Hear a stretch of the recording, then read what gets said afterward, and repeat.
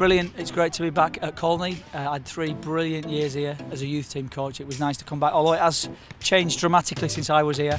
It's nice to finally get on the grass and work with some good young players. There have been a few familiar faces. The groundsmen are still the same, still would rather have people look at the pitches rather than actually go on them.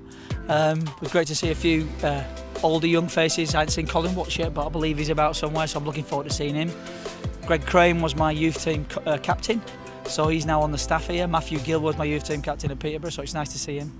And just generally, we love Norfolk, and we never really wanted to leave, but we did.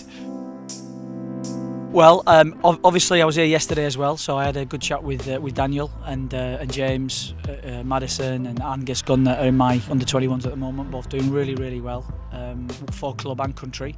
And it was just good to get around and see a few faces. Harrison Reid was with me in the under-20s, so it's nice to see young players getting an opportunity to play in the Championship.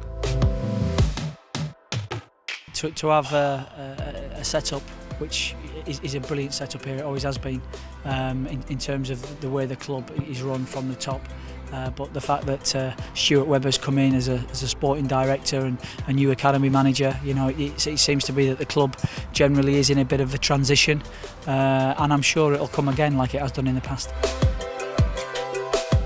That investment in facilities and in players and in staff should bear fruit in the past.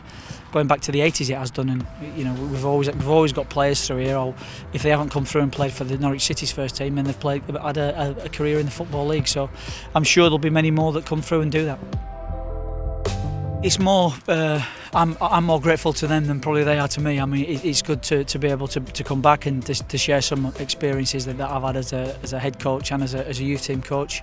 But at the same time, it's great to get the opportunity to come and work with good people and players and staff, and hopefully I can take something away and a relationship is enhanced.